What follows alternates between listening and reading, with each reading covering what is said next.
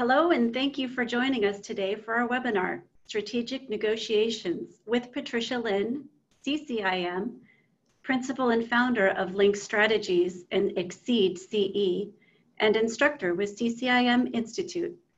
We'd like to thank all of our sponsors of the chapters in these regions. It's with your year-round support that we are able to bring you programming like this and all of our exceptional events that you've come to rely on. We'll begin this session promptly at 10 a.m.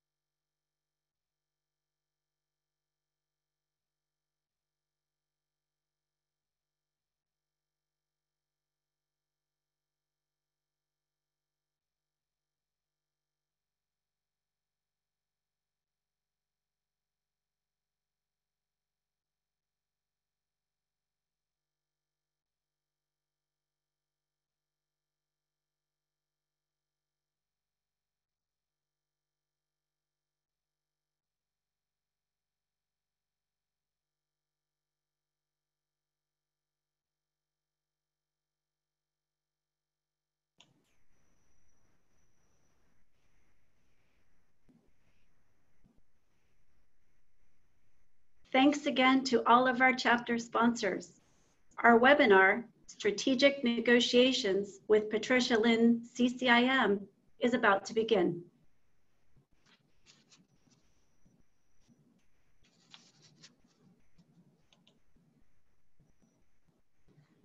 Good morning, everyone. Thanks so much for joining us. My name is Marina Hammersmith, and I'm the chapter president for Central Arizona CCIM. Welcome to today's webinar, Strategic Negotiations. Joining us for today's discussion is Patricia Lynn, CCIM, Principal and Founder of Link Strategies, and instructor with CCIM. Patricia is going to take us through an interactive overview of the CCIM Institute's three-step interest-based negotiations model and provide you with practical tools that you can use right away, both personally and professionally. Please feel free to ask questions throughout using the Q&A tab. We'll be answering as many as we can at the end of this discussion. And if you're experiencing any technical difficulties, please use the chat feature to help with that. We have experts on board. This recording and the accompanying presentation will also be available after the session. Patricia, thank you so much for joining us today. We're so pleased to have you. Thank you, Marina, and thank you, everyone, for joining us this morning. I think most of you, it's still morning. I'm delighted to be here with you and really appreciate you taking some time out of your day. And we are going to guarantee that it's worth your while. Also would like to thank Holly Buchanan for conceiving of this idea and kicking it off, and Marina and our superheroes behind the scenes in Chicago. So a couple of logistics. You have some handouts that you received, should have been yesterday. If you haven't downloaded those, go ahead and download them or pull them up on your screen. We'll be using them during this session. Also, slides and the recording of the session will be sent to you afterwards. So you'll be able to rewind, Patricia, if you would like, a little bit later. A little bit about me before we start. You've received the bio, but as it relates to this content, I have been in all aspects of the real estate field. I grew up in the brokerage business, and then after a short stint at one of the big four accounting firms, I started my own consulting firm. I advised brokers, I advised corporations, I advise landowners and developers, government entities, nonprofits. So I've pretty much seen negotiations from all aspects of the real estate business. And a few years ago also, because there was no content out there in continuing education, for commercial brokers, started an online continuing education company. So that's the background. Let's jump into our course here. So back up a minute. This is called strategic negotiations. However, I would like to also call this how to get what you need and sustain long-term relationships, because we are in a relationship business. I go to China to teach, and I love to negotiate in China. We are not negotiating for chopsticks. We are not buying a car. We are dealing with people who we will continue to deal with. And those of you who've been around the industry for a while know that you never burn your bridges, and you try to maintain a relationship because you're always going to see someone in another position later. So that's why the emphasis on long-term relationships. For those of you who have taken the CCIM negotiation course, this might be a little bit of a refresher for you. It's always good to review the three-step process we're going to be talking about. For those of you who haven't taken a negotiation course with us, this is an overview of the commercial real estate negotiations, which we have as a separate course, and then we weave into the content of our CI 103 and 104. Let's start with a poll. And I want to say before I launch the poll that this is anonymous. So go ahead and feel free to check whatever is appropriate as it relates to you and the poll.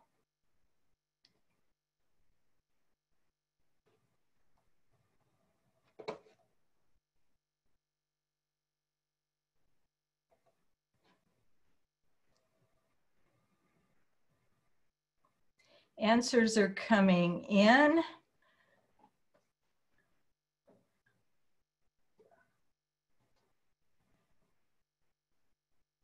Looks like if I were narrating a horse race, it looks like buyers, sellers taking the lead with other brokers coming up behind, and oh, spouses and significant others, a close third.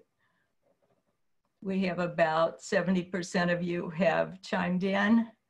We'll wait another 20 seconds or so.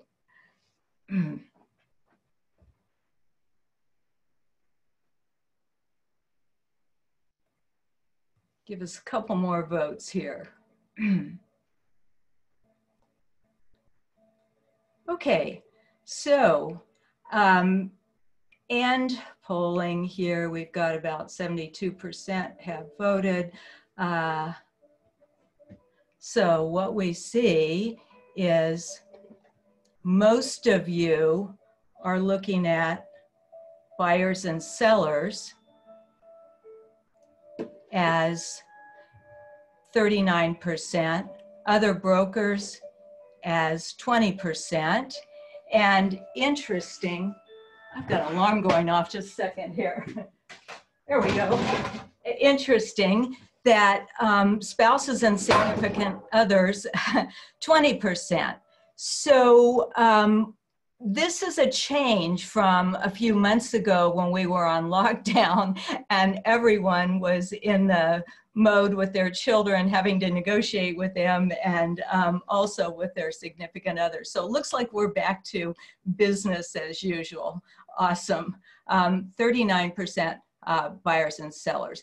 Now, the reason for launching this poll wasn't just to say, we want to make sure you're here and are you paying attention? It's not that. The reason is that what we're going to discuss today applies to all aspects of our lives. And this process will help you not only with the real estate industry and those issues that you deal with, but also non-real estate negotiations as well. So let's get on with it. Now, traditionally, this is how we see negotiations, isn't it? We often look at negotiations as a necessary evil, a zero-sum game, a winner, a loser. We're employing tactics to knock the other person off of dead center in order to get what we want. And even, now that may be rather harsh, but even though we consider ourselves a win-win negotiator, sometimes there is just this default pattern that says, we want to win. We want that one-upsmanship. We want to ensure that we get the best of the other party. So mindset is usually negotiations. They're tough. It's adversarial. So I want to show you this quote. Without changing our pattern of thought, we will not be able to solve the problems we created with our current patterns of thought. Isn't that appropriate for today's world? I wish that I had been smart enough to come up with this, but I must attribute it to Albert Einstein. So the reason that I like this quote is it sets a backdrop for how we can take a fresh approach to how we consider negotiations. And changing our patterns of thought, changing our mindset is difficult, and it takes a constant viewing of that. Even in our one-day negotiations course, where we spend the whole time talking about a process and how to understand the other people's needs, when we get our class into a negotiation, it's just natural to default into that mindset. So I'm spending a little bit more time up front to say, let's look at the concept of negotiations with a bit of a different perspective. During the last 6 months or so, when we've been in lockdown and had an opportunity to spend a little bit more time actually reading, I've been reading about the ancient philosophers, particularly a group called the Stoics. And they developed their philosophy around the third century BC. So we have, there have been some writings from the Stoics. They have 4 basic philosophies or ideals that they adhere to, but they were a group who endured tremendous hardship, plague, bankruptcy, political intrigue. And what they talked about in their writings is that we don't have the choice in terms of what happens to us, but we do have the choice of how we deal with it. And so I like that for our negotiation process, because we don't always have the choice, because we can't control other people, of what the negotiation looks like, but we do have the ability to view it differently and take a perspective that allows us to take control over it. So let's launch into some content here. You should have received, I noticed that a couple of you did not, but maybe you can take a picture of the screen. you should have received this 3-step negotiation worksheet. What I'd like you to do with it is I would like you to think about a current negotiation underway, not a past negotiation, but a current one. And even if it's not a real estate negotiation, but it's something else that's bothering you that you're dealing with, go ahead and write that down. Write that down, please. Take a minute to do that right now. And logistics-wise, a number of you have had me in a course. You know that my style in the classroom is very interactive. This isn't just me talking to you. Like you to participate, feel free to move into the chat. But by filling this out, it helps to engage your thought process about the steps that we're going to go through. All right.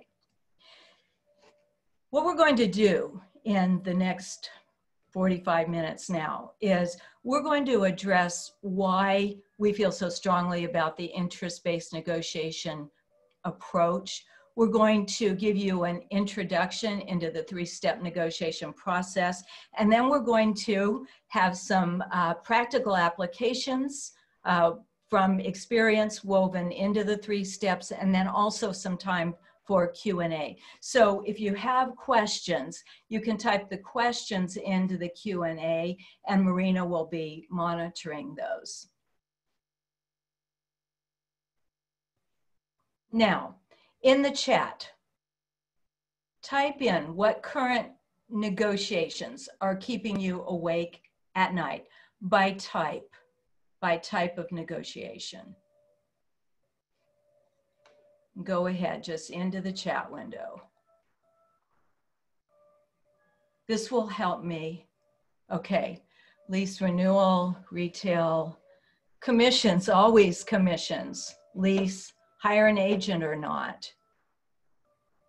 Okay, any more? Restaurant, rent abatement, that always comes up. Getting my kids to do their homework. Convince someone to sell, tenant shutdown by governor's orders. Oh, tough. Retail lease negotiations. Great.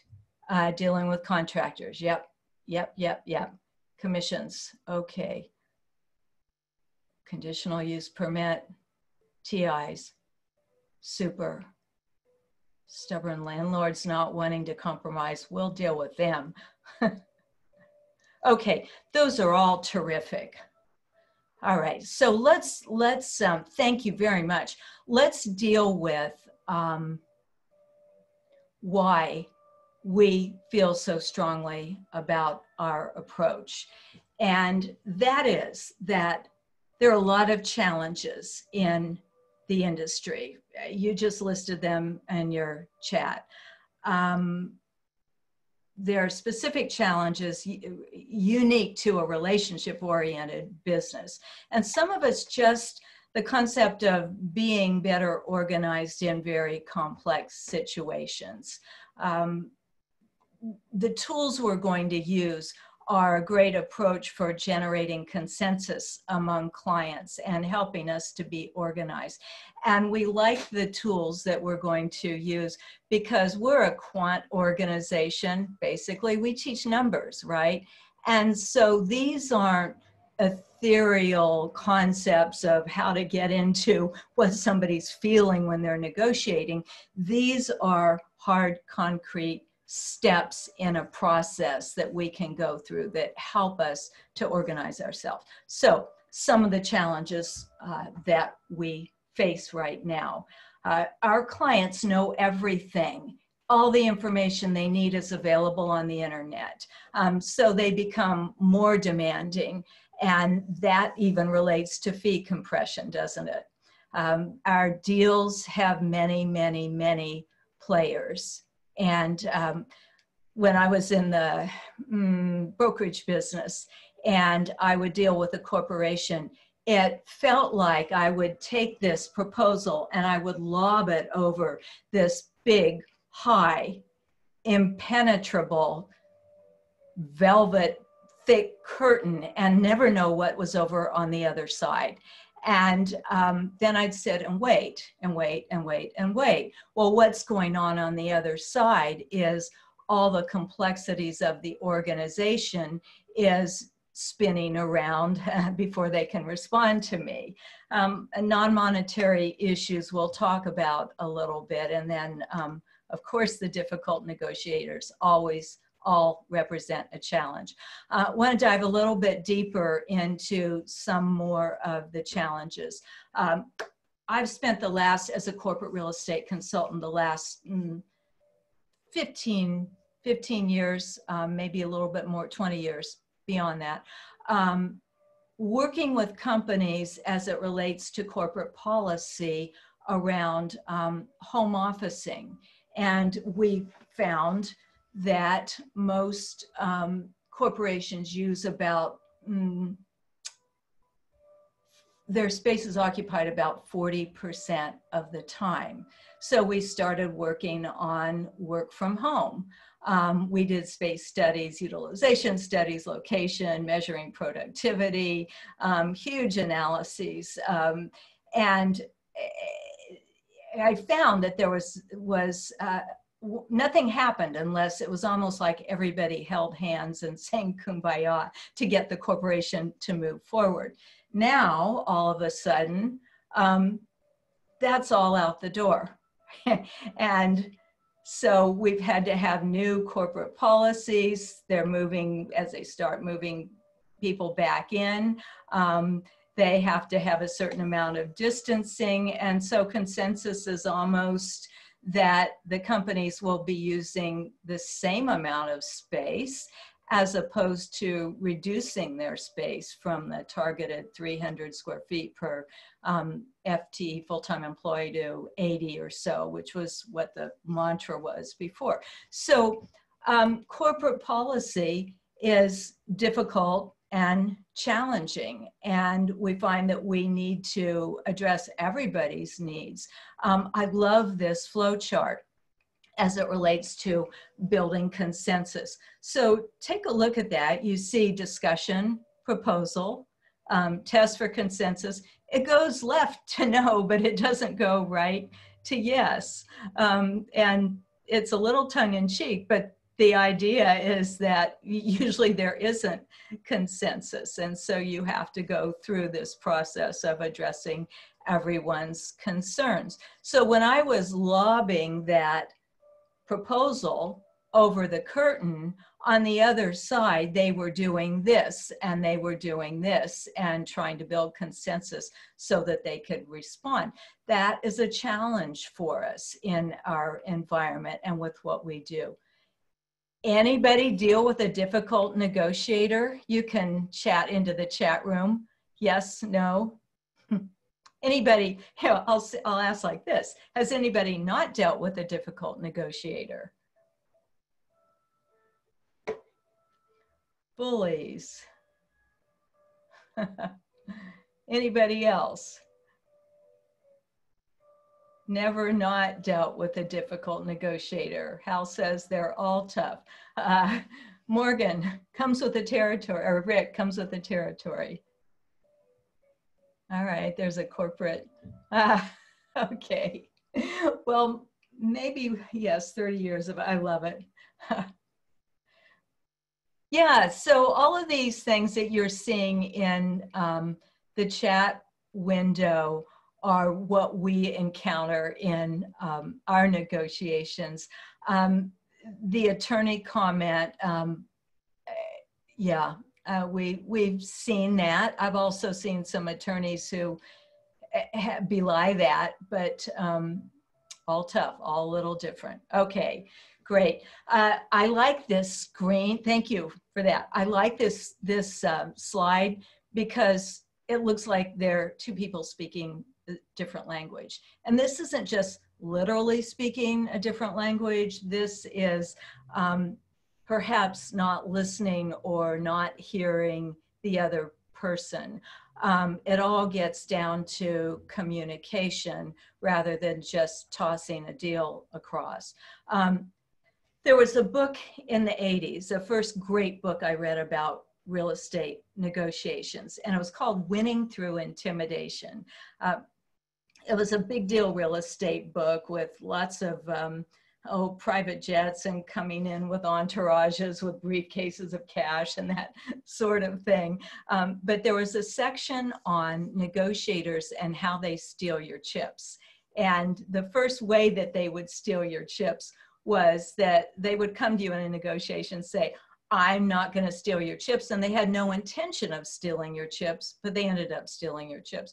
Well, this is the second way that they would steal your chips, which was, I have no intention of, I'm not going to steal your chips. Here, let me shake your hand. And the other hand is behind with every intention of stealing your chips. So we have difficult negotiators to deal with. Out of all of these challenges are some opportunities that can help us to leverage relationships, build relationships, and help build consensus, believe it or not, with all the situations that you raised in the chat window. In terms of success of a negotiation, these are different ways that people say that they can measure success. I'm going to pick on one of them right now, which is avoiding conflict. Do you think we should avoid conflict in a negotiation? Yes, no? What do you think about conflict as it relates to a negotiation?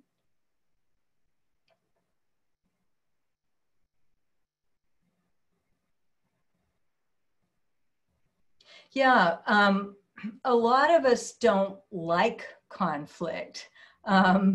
And I've got some great answers. Kill them with kindness, embrace it.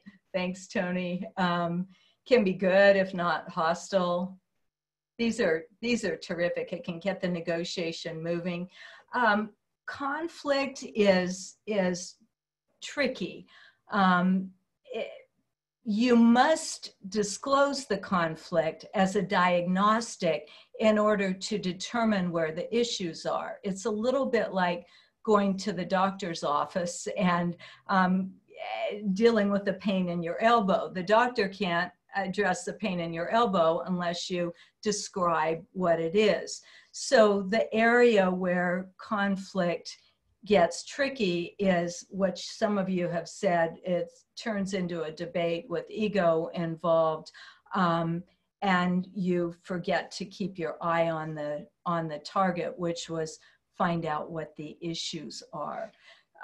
We like measuring success by assessing outcomes against internal goals.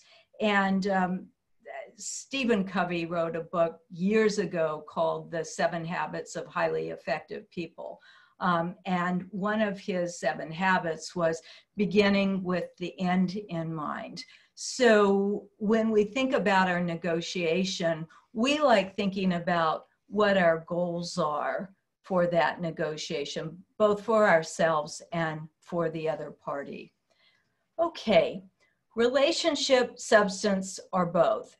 There's a tension that we experience in professional relationships in terms of negotiating styles.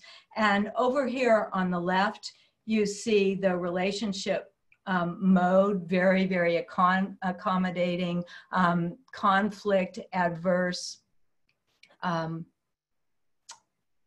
And over on the substance mode, that is very competitive, take no prisoners. And so we have both of these. The relationship mode, I had a story of somebody I started in the business with, and she went out and said, oh, the developer's going to give me the listing if I reduce the fee a lot. And I said, really? Well, yeah, but if I take that 90% reduction in the fee while he's trying me out, then he'll give me the other listings. Sure. Well, she was in the business about 5 minutes, and but she was all about the relationship without bringing the conflict of pushing why she was offering valuable services. So we tend to compromise between the two, between the relationship mode and between the substance mode. And what we say is that by expanding the pie, there's something that we call the CCIM win-win zone. And we do that by focusing on their needs and our needs. And instead of compromising here, we expand that pie. We sometimes call it accretive negotiations rather than distributive negotiations, using some creativity. Okay, well, what's that mean? You may have heard this story about the orange, and two sisters were fighting over the last orange. Becky and Melissa both wanted the orange, and they were in the other room. Everybody was locked down, and mother comes along and says, I'm tired of this. I'm going to just cut the orange in half. And still the girls aren't happy. So mother says, what's the problem here? You know, you each got some of the orange. That's the best that we can do with what we have. And Becky says, well, I didn't want the whole orange. I just wanted to eat the fruit. And Melissa says, well, I didn't want the fruit. I didn't need this half with all the fruit in it. I just wanted the skin for orange zest to make a cake that I wanted. So if mother had asked the question, we might have had a different scenario in terms of how they both got more of what they wanted and expanded that pie. I know with adults here, I should make that a story about margaritas, but anyway, there you are. Okay, Stephen Covey again. When you show deep empathy towards others, their defensive energy goes down and positive energy replaces it. That's when you get to, this is what I like about this quote, more creative in solving problems. Okay, we've got a little game here. Marina, are you there? I am here. I'm coming. I have a deal for you. I have a deal for you. Corner, Marina lives in the Scottsdale area. Corner, Scottsdale, and Camelback. And it's not on the market yet. Its value is about 15 million, but today for you, I'm going to offer 10 million. It's a real deal. And I think you should just decide on it. Yeah, I don't think so. I mean, I don't know if you've seen the traffic counts there. I know what you're talking about. It's hidden, it's kind of tucked behind the frontage. I think, look, you're 5 million tops. 5 million, whew, okay. Well, let's see, where am I? I'm at 10. How about if I come down to 9? Yeah, no signage opportunity, parking's terrible. I appreciate what you're saying, but maybe we're 6, but yeah, we're far apart here. Yeah. Okay, 9, 8. Best deal. Yeah, you really should take this. I mean, you really should take this. And I just think you'll be happy afterwards. And it's because you're a CCIM and our relationship, you know? Well, because you're a CCIM, I think we'll come up to 4 or 5. Whew. Okay. You know, I'm sorry. I think we're at an impasse. It's really great, but okay. So Marina and I go back and forth a little bit more, and we go back and forth a little bit more, and then we end up, what do we end up doing? Splitting the difference, right? Does that look like a classic deal? Yeah. I've done it 1 or 2. Yeah. So Marina, how do you feel after negotiating like that? It's exhausting, really. I mean, I think we probably both thought that there was maybe middle ground that we could reach, and we just jockeyed back and forth, and it was exhausting, and it probably didn't do much for our relationship. Yep, we cut our fees, which we had to do to make this work, and neither of us are walking away happy. So classic, this is the kind of negotiating that destroys relationships. And this is not, and it takes two to play in it. This is not our model. Our model says that we have a way to avoid this game. And does anybody want to chat in the window? It's a 3-letter word of how to avoid this high-low game. A 3-letter word that lets you avoid this game.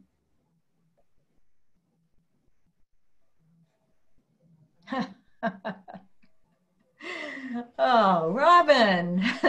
So my friend Robin says, ask the question, why? Ask, Kevin says, ask, better communication.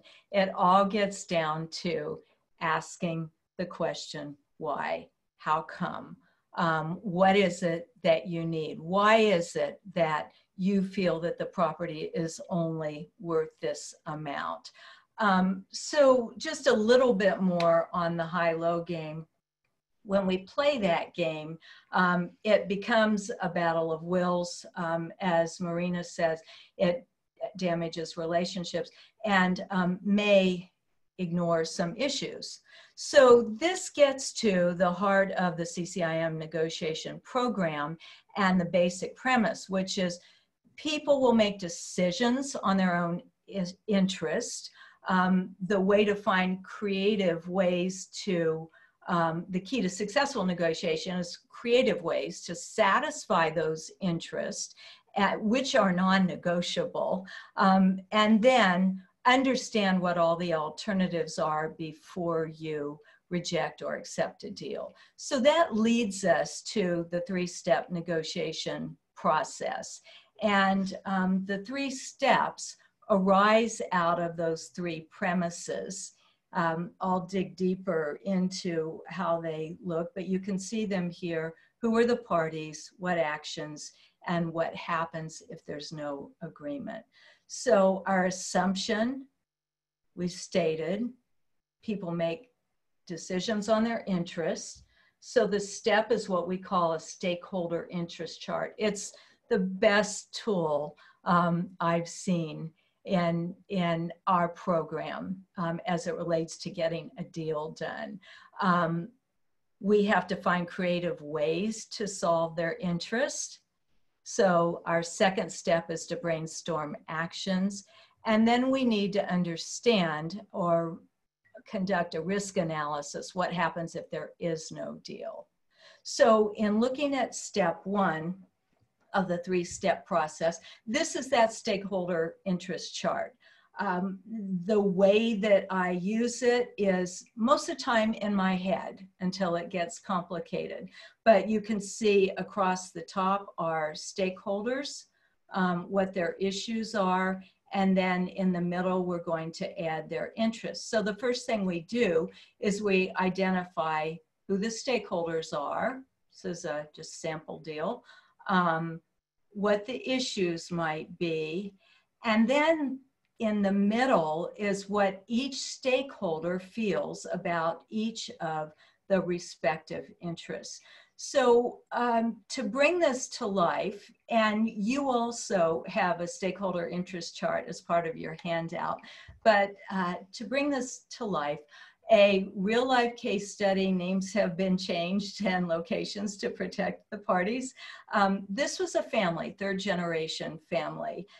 They're civic leaders, great family in the community, made many contributions, but the highest and best use of their property was no longer farming. So they hired me as a consultant to help them deal with the city and to find a developer. We visited projects all over the country. We took about a year in the planning before we sent out an RFP. We narrowed down the developer selection process, and we spent 8 months negotiating with 2 top law firms in Southern California. We, at that point, and about $300,000 into it in legal fees, reached an impasse. The issue was over control. So here is how we worked out that the stakeholder interests here. We had the 3 siblings and the developer. We had the issues, decision control, their family legacy, profit, project aesthetics, and then the developer fee.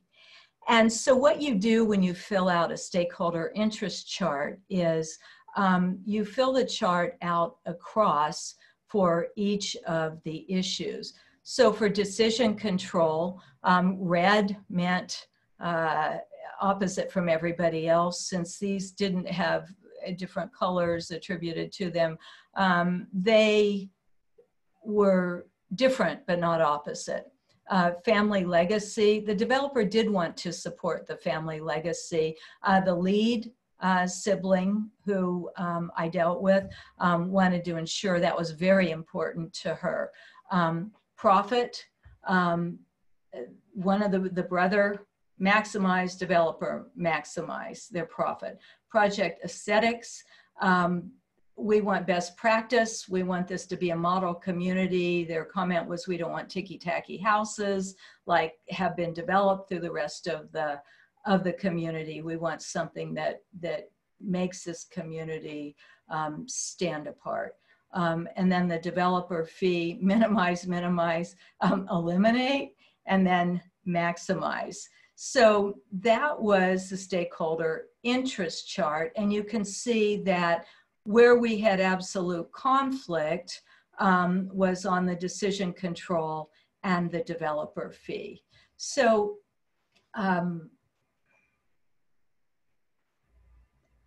what's beautiful about this chart is that you also have an opportunity to see and emphasize where there is alignment.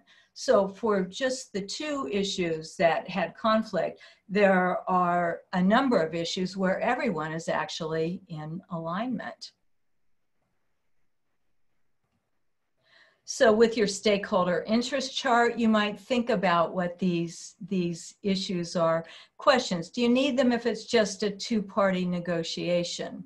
I'm trained to always think about this in my head, but often it's never just a 2-party negotiation. Usually there's somebody else lurking in the background. You've probably found that when somebody comes to you the next day and something's changed. But it's great when deals get too complicated to write this all out.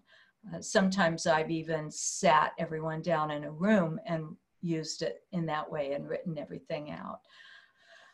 Let's talk about interests a little bit because you're going to be filling this chart in. We go into the types of interest and positions, and I like this as a picture of positions at the top and interests below the surface. And what you see is rookie negotiators tend to negotiate positions, time, price, back and forth. The experienced negotiators are the ones who do what Robin said and ask that question, why? What's beneath the surface that is causing them to drive their positions? This one's kind of fun. We have to entertain ourselves. The guy at the top, looking around, and the fish below. If only look down here and listen to our interests. Sigh. So thinking about what the interests are is going to help you to be creative in solving your problems. When you fill out the form, it might be a good idea to take a picture of this because it's very powerful. On the issue of timing, what does Bill need? And that helps you to complete the interest chart in the middle. What this also does is it helps with relationship building. Back to what Stephen Covey said is when you are asking questions that demonstrate that you care or are concerned, it helps to build trust. And so the relationship building and talking about their interests and focusing on their needs and getting information directly through them helps to establish a basis, but also it is statistical in that you have data that comes from your clients as well, or the stakeholders as well. Step 2 of the 3-step negotiation process is what we call brainstorm actions. How can we get them what they need so we can get what we want? And what we call actions are possible options for satisfying interests through a negotiated agreement. We have a lot of fun with this in our course. We actually make it a contest, but in the real world, it's great to brainstorm and take the interest chart and have everybody, have the help from people who have different perspectives, come up with ideas that meet all of the needs. So what's that look like with our case study? Okay, so here's the stakeholder interest chart. What action steps can be proposed to satisfy these needs? Here you are. So these are some that we came up with. We could develop an oversight committee with a tiebreaker from the independent party, tour other new urbanist communities throughout the country, conduct a community forum to get input that dealt with project aesthetics, hire an independent consultant on market command to help with our financial analysis and our feasibility study, hire a law firm to amend the EIR to increase density to reflect the new urbanist concept, which is higher density in a central location and then lower density in the peripheral areas or community areas, create a project theme, enhance a waterfall for profit to developer. So those two non-negotiable, or those two red items, profit, we dealt with by creating a profit waterfall for the develop with certain benchmarks, criteria for success criteria. And then the oversight committee dealt with that issue of control. So this was a great solution that helped us to break that 8-month impasse.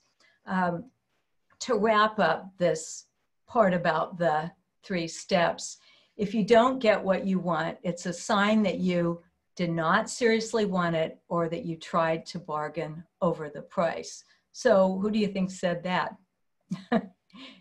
It wasn't Albert Einstein. It was actually Rudyard Kipling, who I just thought was a fiction writer.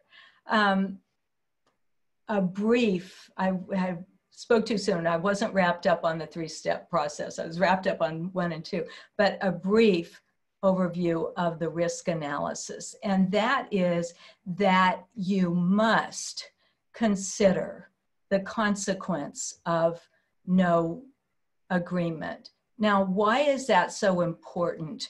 We're all in, you know, we wouldn't be in the real estate business if we weren't optimistic and enthusiastic. Why do we need to consider what happens if there's no agreement? Anybody?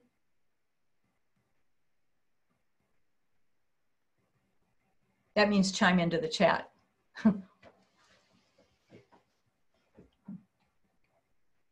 Well, one is I might not get paid. Maintain relationships. We'll go with those. No one's happy. Yeah, everybody loses if we don't have a deal. There's something also that no agreement means you have to start over. You have to be willing to walk away. It's always one of the potential outcomes, even though we don't like to think that no agreement is a potential outcome. The process of looking at no deal helps us to define better what our bottom line is when faced with the idea that we might not reach an agreement, maybe our bottom line shifts a bit, possibly. And you've probably heard this concept called BATNA. Well, BATNA is a little bit different, but it's a concept of best alternative to a negotiated agreement. In other words, how have we changed our bottom line or modified it? Consequence of no agreement. We originally called this fighting alternatives because at some point when a conflict escalates, it eventually gets to some kind of fight, being court, war, other things. So it can be called many things, but we must look at it. Consequences that may occur. So if there is no agreement, stakeholders may try to satisfy their own interests unilaterally or harm the interests of others. So we must understand what they could do. Unfriend you on Facebook, slander you, find another deal. We must think about that. Okay. I'm going to give 30 seconds to tactics. And that is that we understand that everybody uses tactics, but we don't teach tactics to be deployed in an interest-based negotiation. What we do is we say, you must recognize them, you must know how to deal with them. And once you generally call them on the tactic, then it's exposed. So that's how we address tactics. We do have some fun with it in the class. Here is our summary now of the three-step process. And when you think about this as quantifiable steps, it helps to give you the ability to take control back over the process of the negotiation. Because people are involved, you can't necessarily control the outcome, but what you can control is that process. And you can do it in a data-driven, methodic manner that helps you to get to the place where you can be more creative in your solutions. So I targeted for 10 minutes for Q&A. So I think some of you have entered some questions into the Q&A. I think Marina might be going to tee those up. Yeah, we did. We got a great question, I think, from Dimitri. And Dimitri says, what if the other party in the negotiation is lying about the why? And that seems very nefarious, but I've come across that in my own dealings. Like, you know, somebody was deceitful about the underlying issue there. So what are your thoughts? Yeah. There are lots of ways to find out if someone is lying. And some of it is research. You know, there's a lot of research available that allows us to perform some, you know, behind the scenes, get some behind the scenes information. Some of it is, this sounds a little California or whatever, but some of it's body language. And sometimes you can tell whether people are lying just by looking at signals that they might give. The other is, we have a great tool in the commercial real estate negotiations course called Numeral. And that's a questioning mnemonic, needs, urgency, motivation, expectations, resources, authority, loyalty. Usually, if you ask enough questions, you can start to get a little bit deeper than what they may have initially said. Does that help? Yeah, I think it does. And I guess I have a question. There's a few more coming through and I'll ask them real quick. But my question to dovetail on that is then when you find out that you are dealing with someone who's got, nefarious intentions or they're misleading you on the why, how do you deal with that? I mean, now there is an issue. There wasn't, right? So you've addressed that, but how do you really like hit the nail on the head? What do you do? Yeah. Again, there's a lot that says you just deal with it head on. I mean, there's a lot of reason to just deal with that.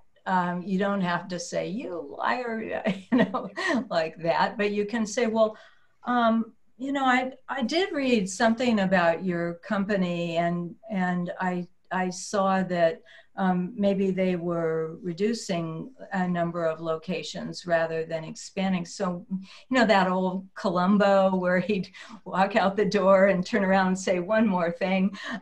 So there are ways to address that. And I think that's a matter of personal style, quite frankly, what you feel comfortable with. Got it. So Demetra, I'm going to get to you in just a second. We've got, how do you deal with people who are simply greedy and unprofessional? Sure. Well, unprofessional can go in a lot of different directions.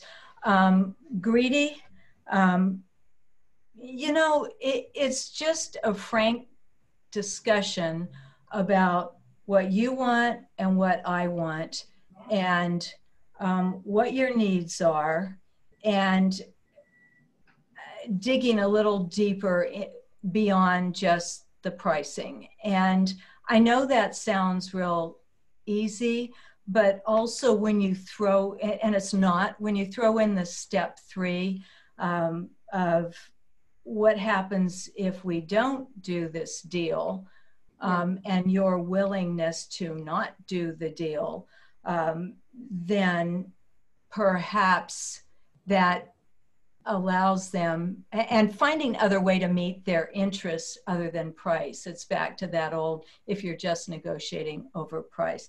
And the best way I saw anyone ever deal with a step 3 was Steve Jobs, shortly before he passed away, was trying to get the Apple headquarters building approved in the city of Cupertino. And there are some YouTube videos of him at city council, and he was getting some, or planning department, I think, he was getting some opposition, and he just walked in and he said, I grew up in these streets. I kicked the ball down the middle of the streets and rode my bicycle under these trees. And I love this community. And I really would hate to remove our company from its tax base. And he said very sincerely, but that was the step 3. So stop being so greedy about incentives that were being extracted. I see you've got about 7 lined up, so I'm going to stop on that one. Yep, okay. So Dimitri also says then, let's say you get caught in a lie and the trust is broken. Where do you go from there? It's difficult to rebuild trust once somebody has been caught in a lie, but you can continue to set ground rules. If that has been exposed, it's out in the open, then you reestablish ground rules, determine the importance of continuing that relationship toward whatever its objectives are. And then, speaking rather generically, I would say reestablish the ground rules. Yeah, that makes sense. All right, so from Jacob, what is a good way to ensure an accommodating strategy to build relationships won't create a precedent for the opposing party to base future deals off of, right? I get that. So setting the precedents for future, you gave on this here, so you have to give on that there, right?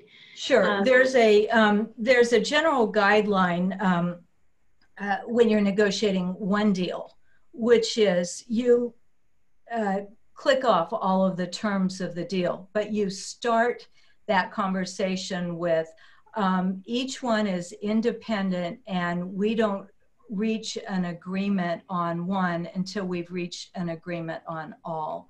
So you set, and that's for deal points on one deal, but you set the parameters up front that, and I don't know, it was Jacob, I think, I don't know what the specifics are, but you set the parameters up front so that this just applies to this deal.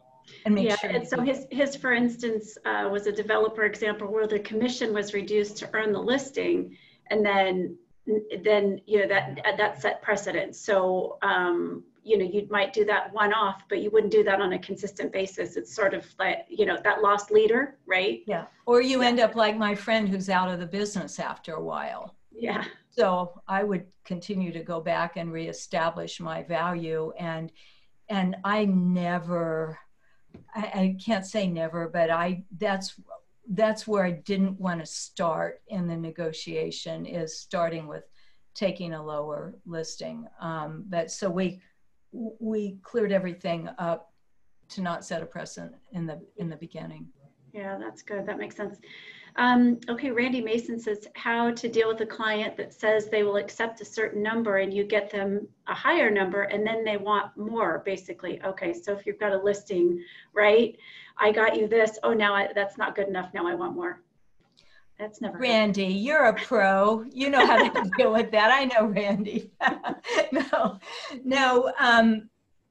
That goes back to the greed question, really.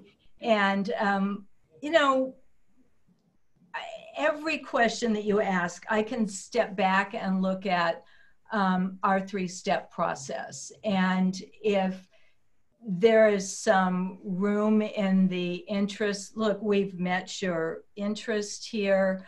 The possibility is if you go back and you want more, even though we've already addressed what you said you wanted, the possibility is that you could lose the transaction. So you perform the risk analysis, you inform them of that. So Randy, I would say you just keep coming back to getting under the surface and trying to address this issue in that way. And also, you know, if that's a tactic, only address it as a tactic.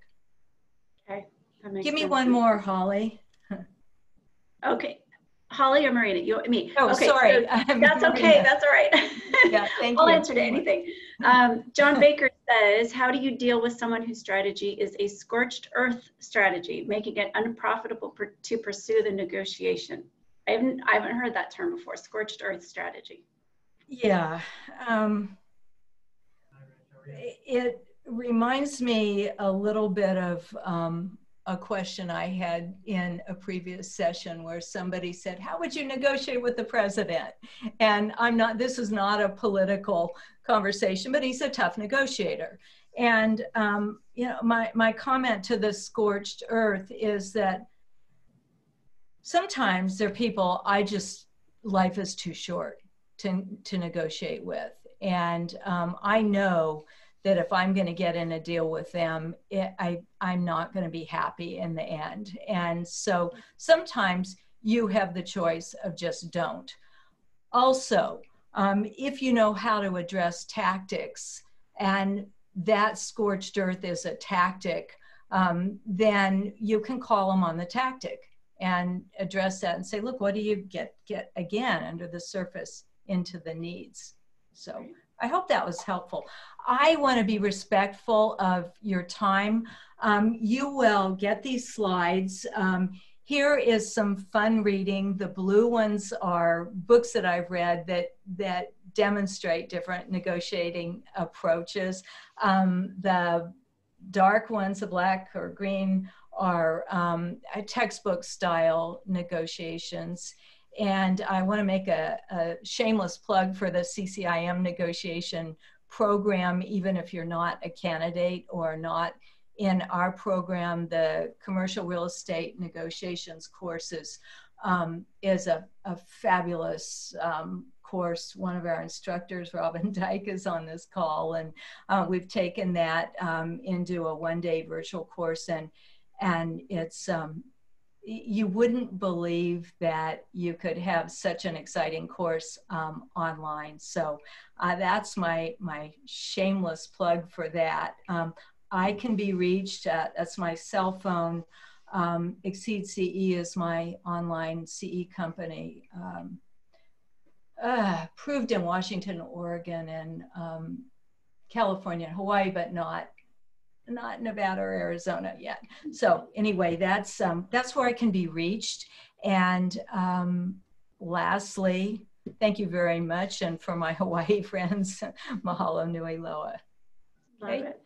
Patricia, you've been just amazing today. Thank you so much for sharing your time with us and your expertise. We so appreciate you. And to anybody who is joining us who's not a CCIM, this is just the tip of the iceberg on some of the educational opportunities that are available through the Institute. So anyway, thank you so much. Thank you to our sponsors, and have a great day, everyone.